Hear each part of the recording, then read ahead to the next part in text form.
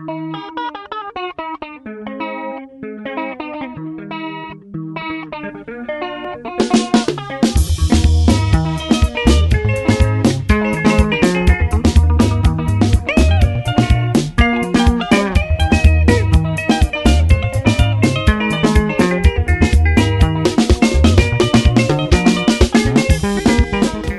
am very pleased to join the launch of the National Polio Campaign led by the Ministry of Health and Child Care to prevent the resurgence of polio in Zimbabwe.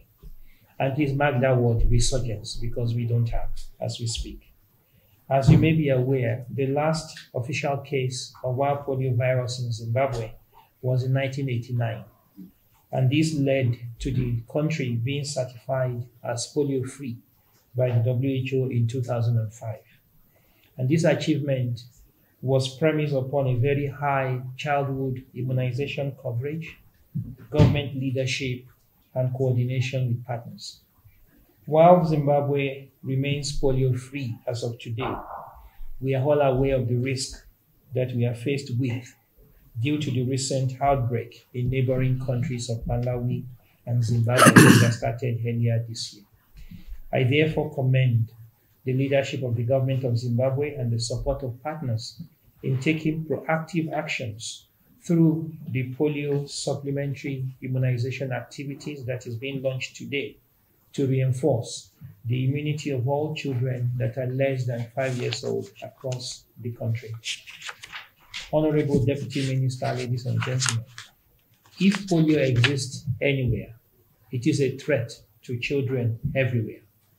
The polio virus knows no geographic boundary, neither knows geographic borders, and it can easily spread and paralyze children wherever it lands. And the impact of polio paralysis on children is lifelong, as we know that a paralyzed child will not be able and may not be able to achieve their full potential, and by extension will have an impact on their family, the society, and on the nation. Our efforts today, therefore, at preventing polio remains the most cost-effective action that guarantee the quality of life for all children in the country. We have the tool to prevent polio, and that is the polio vaccine. And that vaccine has led to a global reduction of more than 99% in the total cases of polio in the world. A few countries are left behind, but the vaccine has drastically reduced polio by more than 99%. Just to share with you that specifically the Center for Disease Control has estimated that since 1988, when the polio vaccine has been introduced more aggressively, we have actually prevented polio cases in more than 10 million children from being paralyzed from polio, and we have saved the lives of more than 500,000 children with that singular action. This is in addition to the economic benefit that comes with polio eradication, where we can actually allocate resources to address other child health care issues. On behalf of the Global Polio Eradication Initiative partners, that is comprised of the Bill and Melinda Gates Foundation, the Center for Disease Control, Gavi, the Vaccine Alliance, Rotary International, UNICEF, and WHO, I would like to congratulate the government of Zimbabwe on this very important effort. I also want to use this opportunity to reassure the government of Zimbabwe on the continuing support from UNICEF to work and support the leadership of the government in coordinating the response, to advance social mobilization and community engagement for uptake of the vaccination, to help with procurement of vaccine security and management, and be part of the monitoring of the action under the leadership of the Ministry of Health. Allow me, the Honorable Deputy Minister, to commend the partnership that we have received and support from the government of Japan, ECHO, the HDF partners that include the UK, Ireland, Sweden, and the EU, and more importantly, Gavi, around the cold chain investment in the country, which we are leveraging to make the vaccine safe for children as we go. Lastly, Honorable Deputy Minister, ladies and gentlemen, Zimbabwe has successfully rolled out the COVID vaccination campaign. Zimbabwe has also rolled out the measles vaccination campaign, and both with excellent results. I therefore have no doubt that under the leadership of the Ministry of Health and Child Care, this polio campaign will also be successful, and I look forward to being in the field with the vaccination and also with the government officials as we continue to work together to save our children. I thank you very much. I'd like to start by commending the government of Zimbabwe through the Ministry of Health and Child Care for the ongoing interventions to protect children in Zimbabwe against the risk of infection by polio virus. The polio vaccination campaign that is being launched today is one such intervention. As Dr. Oyewale has mentioned, the risk of polio importation into Zimbabwe significantly increased following the confirmation of polio in our neighboring countries. Since then, many countries in our sub-region, Southern Africa, have conducted polio campaigns such as the one Zimbabwe is going to start tomorrow. So we are really delighted that Zimbabwe is also undertaking this activity to protect their children in this country. Over the last weeks and months, health workers across the country have been working very hard to prepare for this campaign, working with their colleagues from other ministries, other government departments, working with religious leaders, political leaders, community leaders, working with staff from partner organizations, from voluntary organizations, from community-based organizations, from the private sector, and with you, the members of the media, to prepare for this campaign. We commend you all. We commend all those who have been working very hard to bring us to this day. We call on all parents in all communities to take advantage of this campaign over the next 3 days and present their children for vaccination. And we call upon all of us in our different capacities to support parents to take their children, including the parents in the most hard-to-reach and vulnerable communities. The role of the media in this regard cannot be overemphasized, and we hope that we all do our part to ensure that Zimbabwe gets the highest vaccination coverage during this campaign. To ensure that polio is kept out of Zimbabwe, it will also be important to strengthen routine immunization program, which, like all other essential health services, suffered during the COVID-19 pandemic period, as well as to strengthen disease surveillance. Again, we'd like to acknowledge the Ministry of Health and Child Care for the efforts that have already begun in this regard. We at the World Health Organization are very grateful to the government of Zimbabwe, to local and international partners and donors who continue to provide technical, material, and financial resources for Zimbabwe to remain polio-free. We pledge our total commitment as the World Health Organization to working with you all to keep Zimbabwe polio-free. Thank you. Of course, before I go into my prepared speech, I just want to really make it clear that as Zimbabwe, as a country, we are going to do our best and we are going to keep out polio out of our borders. 2, we are going to continue making sure that routine polio immunizations and other immunizations will continue. So in short, this will be the gist of my long speech. It is my honor and privilege, fellow Zimbabweans, to address you today as we mark yet another significant milestone in the delivery of a life-saving vaccine to children by the government through the Ministry of Health and Child Care. Today, we officially launch a mass campaign to vaccinate and protect all children under the age of 5 years in Zimbabwe against polio. Polio is a dangerous disease which causes debilitating paralysis and death, particularly among children, and is targeted for eradication globally.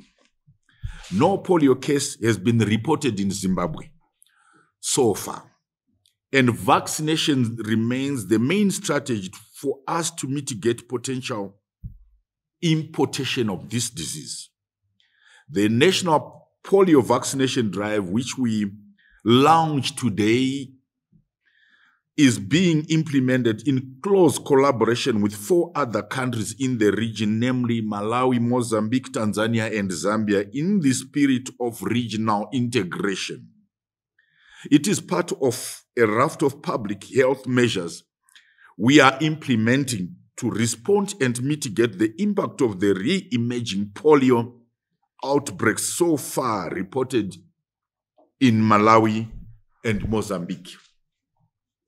The administration of 2 rounds of supplementary doses of oral polio vaccine, or PV in abbreviation, to all children under 5 years is a cost-effective public health measure to boost protection levels among our children and avert importation of the polio virus from affected countries.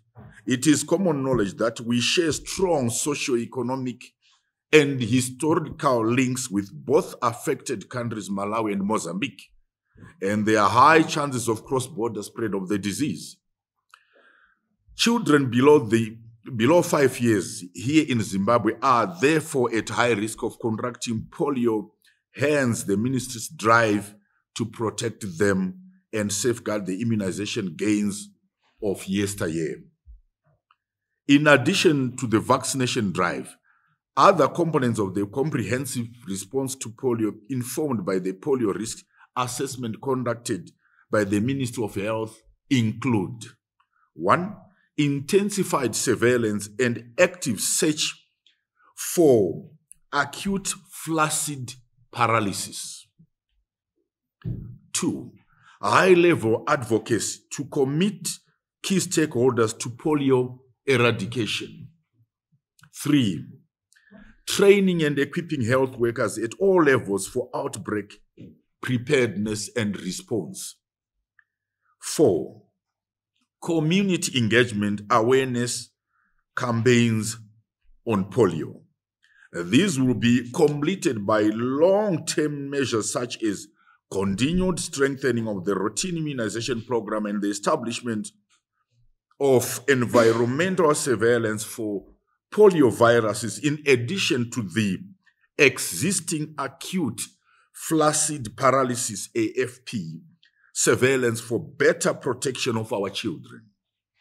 The first round of polio vaccination in Zimbabwe is running from the 27th to the 30th of October 2022, while the second round is scheduled for the 1st to the 4th of December 2022, targeting all children below 5 years of age, regardless of vaccination status.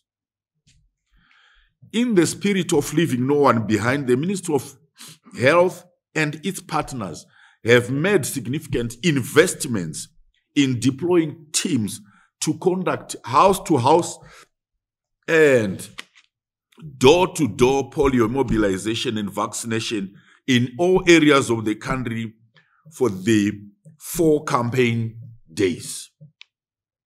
This is in addition to all the health facilities in the country which will also be administering the polio vaccine throughout this period.